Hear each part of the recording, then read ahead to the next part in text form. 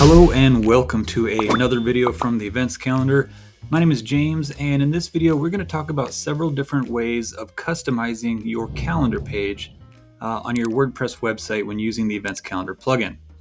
So some of the methods require a little bit of coding knowledge, and some of the methods require no coding knowledge, and we're going to go over all of those different methods. So no matter where you are on the coding spectrum, you should be able to find some way to customize your calendar. So let's take a look. Okay, so for the purposes of this video, we have a fresh WordPress install here, and we just have the free events calendar plugin installed, and we've gone ahead and put in some events that we can look at on the calendar. So the first method that we're going to talk about for customizing your calendar is through the WordPress Customizer. So first thing I'm going to do is hop on over to our calendar. Okay, and you can see we have a calendar here, and it looks pretty good. But, perhaps your WordPress theme uses certain colors that don't look good with this blue button here, for instance, or the white background on this calendar. There are some basic styling options that we have. If we hop over to this Customizer tab right here, and we come down to the Events Calendar section. So there's some global elements, and there's also specifically the events bar that we can customize, month view, which is what we're looking at right now, and single event view. So since we're looking at the month view, I'm going to hop on over to the month view tab, and just to give you an example here, let's say we change this to red. Now you'll notice these little words here, Monday, Tuesday, Wednesday, Thursday, they're all red. Maybe that looks better with your theme. The date marker, we'll make that purple. Now you can see that these numbers here inside each date just turn purple. So these are some really easy basic ways that you can customize the way your calendar looks without having to know any code. You don't have to use any custom CSS or anything like that. And if we go back to our global elements, you'll see that we can even adjust the font size and some of the colors. And so this is just a really, really cool, easy way to quickly customize your calendar and hopefully help to make it match your website theme a little bit better than maybe it does right out of the box. Another way that we can customize our calendar without having to play around with any pesky code is to go into our event settings. So I'm going to back out of this page and go into our event settings. And we're going to want to go to the display tab. And right here at the top, there's a couple things that we want to take a quick look at. So first of all, this is the default style sheet used for events templates. Now there's two options here. There's tribe event styles. That's our attempt at making a really nice looking calendar. And then there's skeleton styles, where basically there's almost no extra CSS involved. So pretty much whatever your theme is doing is going to override the way the calendar looks. And so you've already seen what the tribe event style calendar looks like. So let's go ahead and choose skeleton styles and then go look at our calendar and see how that looks. Okay, so to be honest, it doesn't really look that good, but that's kind of to be expected, honestly. So basically what this is doing is just sort of looking at your theme's CSS to determine things like button colors and font size and things like that. So your results will definitely vary when it comes to choosing this setting. There's going to be times where, depending on your theme, choosing that option will actually make the calendar look better. It'll match your theme better. There's other times where you just want to leave it at the default and use our styling. I think if you are planning on really customizing your calendar using custom CSS, you probably want to choose the skeleton style CSS. So there's as little CSS to start with as possible. And then you can start adding your own CSS on top of that to really make it look exactly how you want. But I just wanted to make sure that you saw that setting was in there. It doesn't hurt to just try it and see what the calendar looks like and see which of those two options looks better for you. Probably the default will look better, but like I said, you just never know. The other option is the events template. Now these templates are actually coming from your theme's page templates. So when a theme developer makes a theme, they have the option to create different page templates that you can use. So when you're creating a page, all of your pages don't have to have the exact same layout. If you don't know what I mean, let's hop on over to a new page. And you'll notice over here is this template option. And inside we have cover template and full width template. That's two templates that the developers of this theme created so that when I create a page, I can choose to use the cover template, which will look one way, or the full width template, which will look another way. And you can make as many page templates as you want as a theme developer. And if you're comfortable with code, you can actually go in, create a child theme, and then make your own page templates. And the reason I'm telling you this is because this is a fairly common thing to create different templates for your pages. And when you do that, you can actually use those for your calendar page as well. So I'm going to go back to our event settings, and you'll see that there's our template that we choose.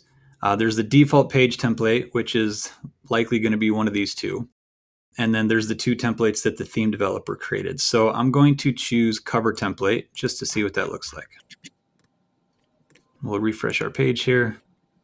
Okay, so we have this big sort of header section, and then our calendar is in mobile view because this page template has a very narrow content width there. So our calendar is forced to enter mobile view there.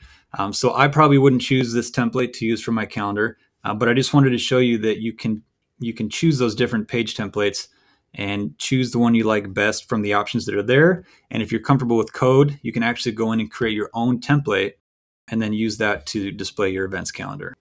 So I'm going to go ahead and go back to settings and put it back to our default events template and save that. Okay, go ahead and refresh that. And we're back to our regular calendar with the skeleton styles. I'm actually going to go ahead and put those back to the tribe event styles as well. Okay, here we are. So the next thing I want to talk about is customizing your calendar using custom CSS. So if you are pretty comfortable with using CSS, it's pretty easy to add your own custom CSS to a WordPress website. I'm going to say, let's just say that for whatever reason, we don't want this to show up. We want subscribe to calendar option to not be there. We do not want our users doing that. What I'm going to do is first I'm going to start by inspecting the element that I want to modify. And then I'm going to make sure I get exactly the right element. And let's say we can probably just go ahead and get rid of this whole div right here, subscribe drop-down container. Now if I come over here, I'm going to move my customizer up here, click this plus sign. Now I'm editing that particular element, and I'm just going to say display none. And sometimes you have to put a little important in there for it to work. Now you can see it's gone. So this is of course temporary. This is just me messing around within the browser's inspect tool. But now what I can do is I can just copy this right here with a Control-C. And I'll open up my customizer. And right down here is an additional CSS section. I'm just going to paste that code right in there and click publish.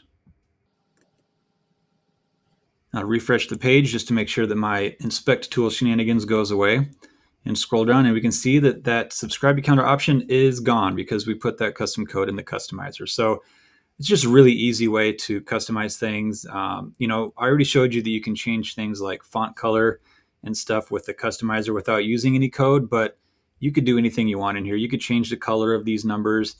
You could change the font family that's used on this page here with some custom CSS, all sorts of different things. And it's really easy to drop it in the customizer. That way you don't have to worry about, if your theme updates and then you lose the changes you made. That doesn't happen when you use the customize tool. Those changes persist throughout theme updates, whereas sometimes people will actually edit the style.css file of the theme, which works until your theme updates and all those changes go away. So much better to just go ahead and use that customizer tool for that kind of thing.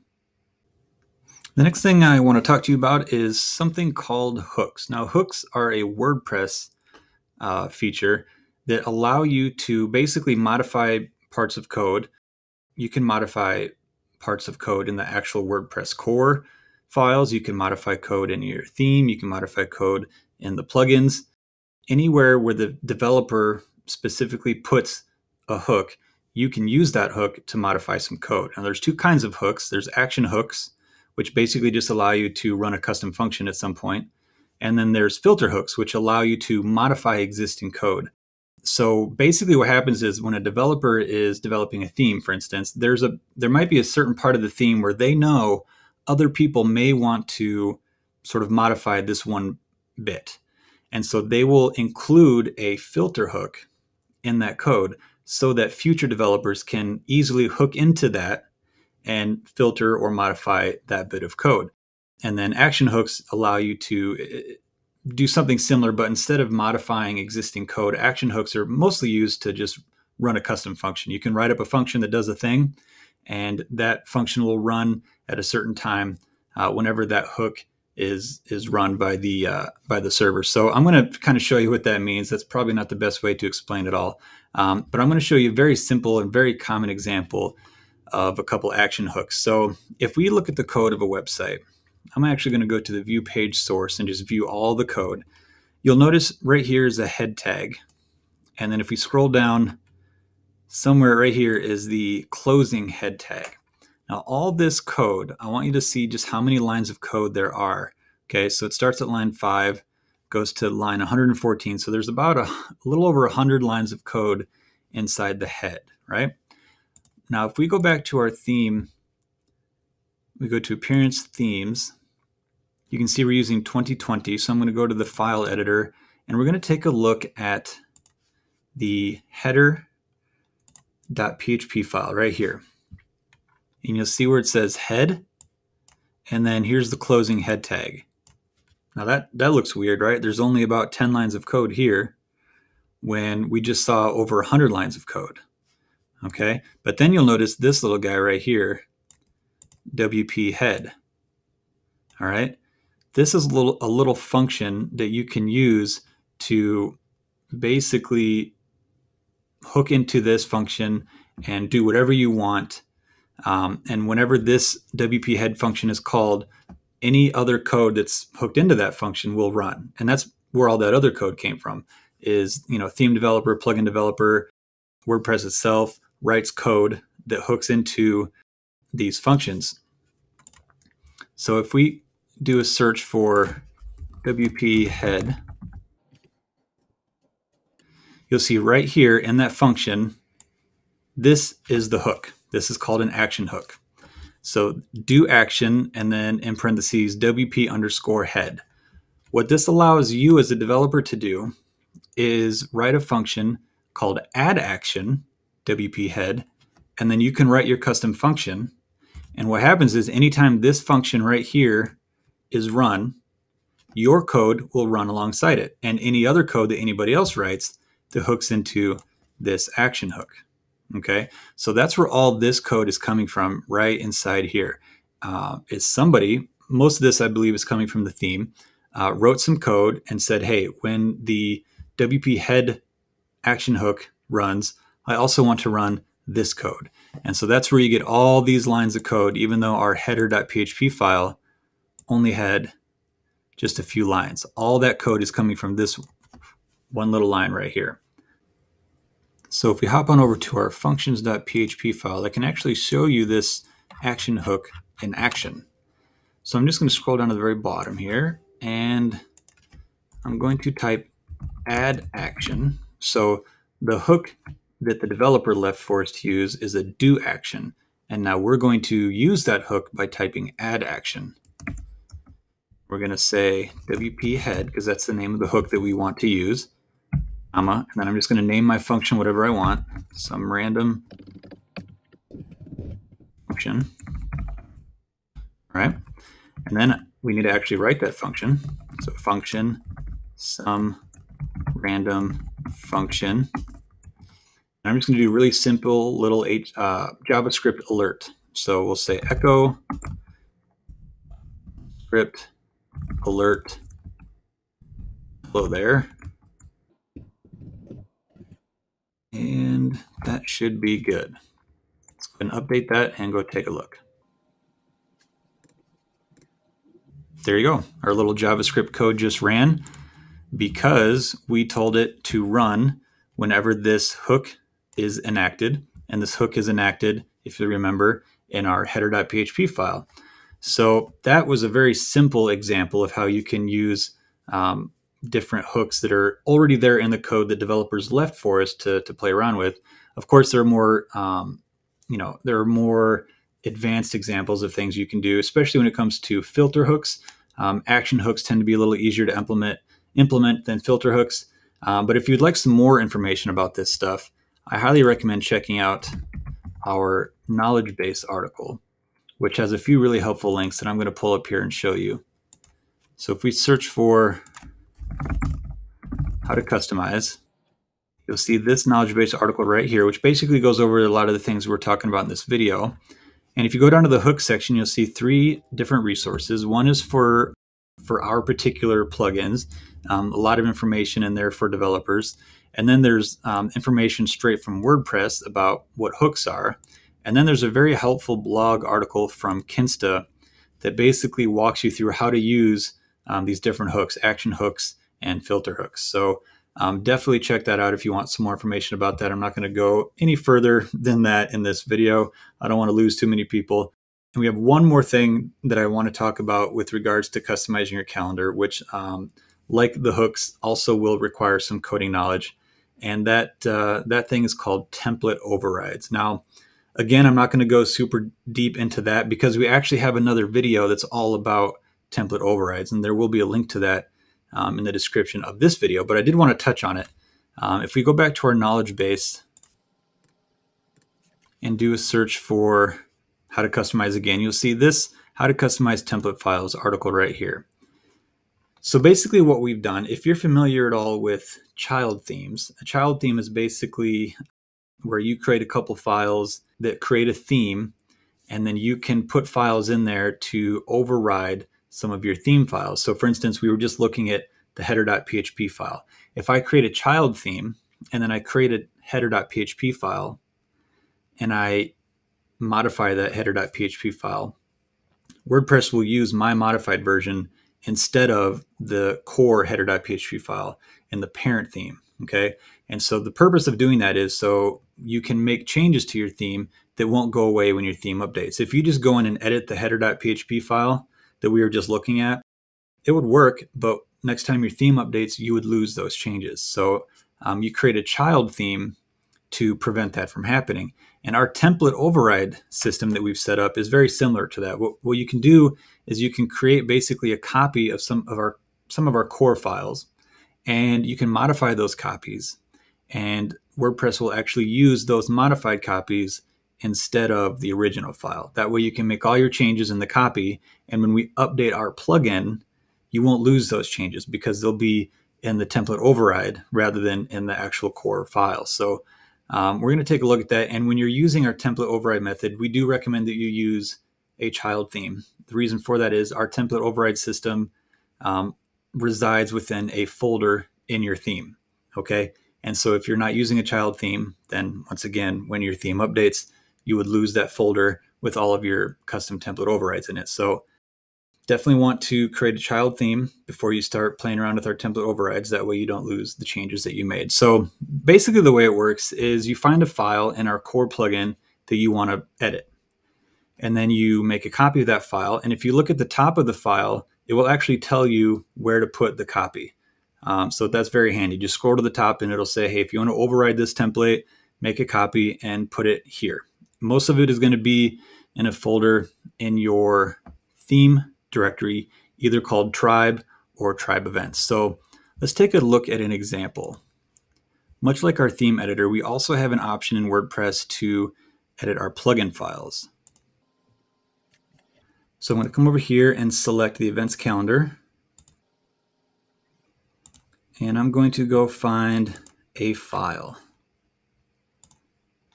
Let's say we just want to edit this list.php file.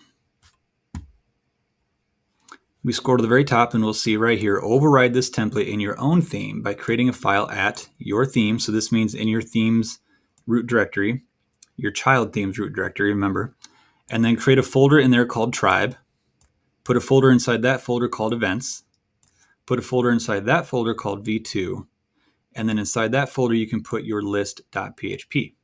And typically what people do is they'll just copy this whole file, paste it into their new copy, and then start modifying things from there. And what happens is WordPress will actually look in this folder first to see if there's any files in there. And if they find files in there, it will use those. So if you make this copy of this file, it will use your copy of list.php. It will not use this original copy of list.php.